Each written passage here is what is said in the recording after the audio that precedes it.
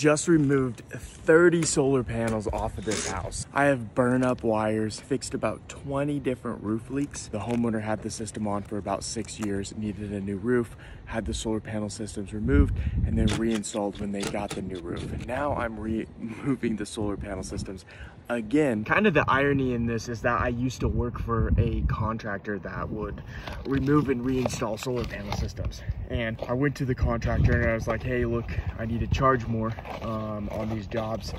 There's a lot of things that really should be replaced when I do this, and a lot of things that should be done differently. And the contractor was like, no, I'm not gonna pay you anymore. I'm gonna find someone to do it cheaper, and did that. Rather than doing it right the first time, we now get to do it twice. He gets to pay for somebody to uninstall and reinstall the system. Gets to pay for someone again to uninstall and reinstall the system. Just this time it's being done right.